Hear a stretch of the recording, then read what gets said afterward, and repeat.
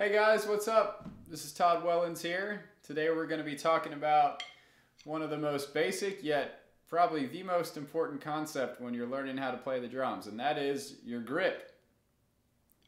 Now if you watch different drummers, almost no two drummers have the exact same technique in terms of their motions through the air and how much they let the sticks bounce and stuff like that.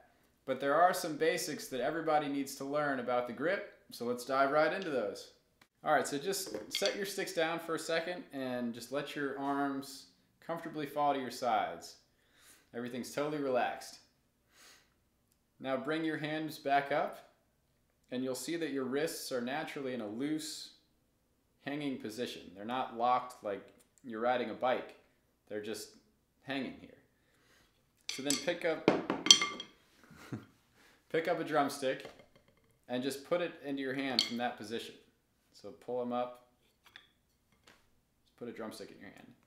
Same with the other side. And this is your starting point for playing.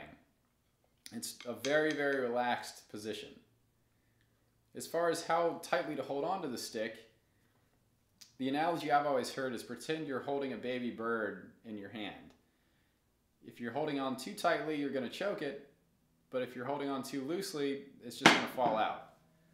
So you want to find a middle ground that's loose and relaxed and comfortable, but at the same time the stick's not falling out of your hand. As far as where the fulcrum or main point of rotation comes, it's kind of a three finger or two fingers and a thumb that are creating that fulcrum, your point of rotation. And that's going to be your thumb, your middle finger, and your index finger.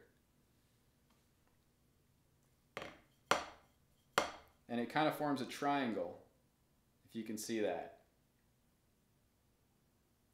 And one more point is you want to have a little gap in between your thumb and your index finger. The index finger should hold the stick, contact the stick at approximately the first knuckle, right there. And so if you do that correctly, you're going to have a little gap here.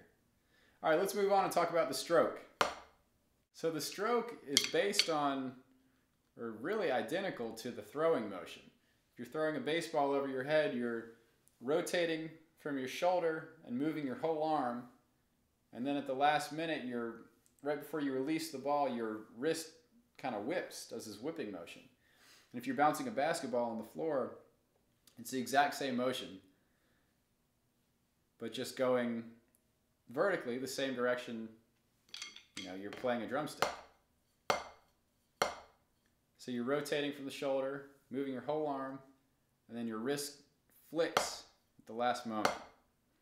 And you can let the stick bounce all the way back up as far as it'll go when you're doing this.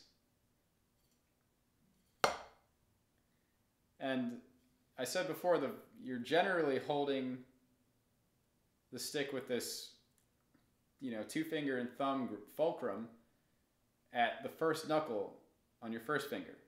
But when you do this, the stick's going to fly up, and it's okay that it's really hitting kind of at the base of the first finger. And then the back two fingers, the ring finger and the pinky, are totally off the stick. And so when you bring the stick back up, you're it's like a catching motion. And you go right back to the fulcrum and the grip as it was before, with your fingers back on the back.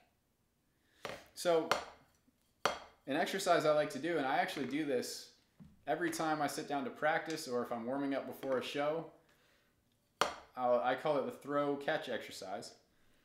But all you do is throw the drumstick down and then catch it on the way back up. Utilize all the bounce in your pad or your drum.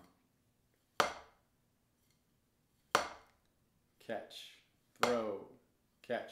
It's the exact same thing with your left hand. All the way, full range of motion. That will happen when you're first practicing this. And when you've been practicing it for a while like I have. Don't be discouraged though. That's perfectly normal. What matters is you want to be loose, and you don't really want to drop the stick, but it's going to happen for a while. And then once you get a little bit faster, the motion is less of a full arm and shoulder motion and more of you're using more wrist.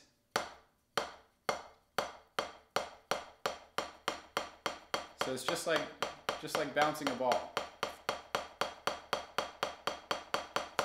And I should mention, if you're interested in playing traditional grip, the concept is the same, where you start with your arm by your side, lift it up, and you want to rotate your wrist 90 degrees. And then you just put a drumstick in there. And the fulcrum from this grip, as opposed to the two-finger and thumb fulcrum with match grip, kind of the triangle fulcrum, it's right between the meat, kind of the meat here in your hand between your thumb and your first finger. So when you're letting the stick bounce fully, the other fingers are totally off the stick. And you're just controlling the stick from right here at the fulcrum. And then when you catch the stick with traditional grip, you want it to rest between the middle finger, and the way I was taught was the nail on your ring finger. You can hold it back a little bit if you want, if that's comfortable. The way I was taught was like this. I find this grip very useful for more finesse type playing. There are plenty of guys that can power out a good solid backbeat playing traditional. For me, I feel like it's kind of hard to compete with the match grip backbeat, but again, there are plenty of guys that do it and can get a ton of power, as well as finesse, which is just as important.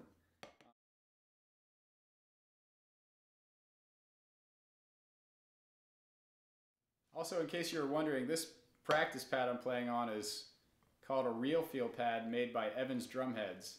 And I would highly, highly recommend getting one of these. This one I got about 15 years ago, and you can see, obviously it has some wear and tear, but still works great. It was about $35 or $40 back then, and it's the same price now, and I've put in hundreds of hours of practice on this, so I'd highly recommend it. So in summary, if you practice this throw catch exercise just 2 minutes a day on each hand, you'll start to see tremendous benefits to your playing.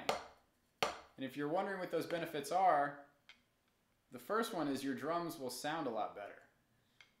The drums resonate longer if you're utilizing all this bounce, as opposed to playing with other techniques, which aren't wrong, but the way I was taught for marching band was to grip the stick very tightly with all 4 fingers and leave no gap between the thumb and the first finger. And the stroke is just a rotation up from the wrist.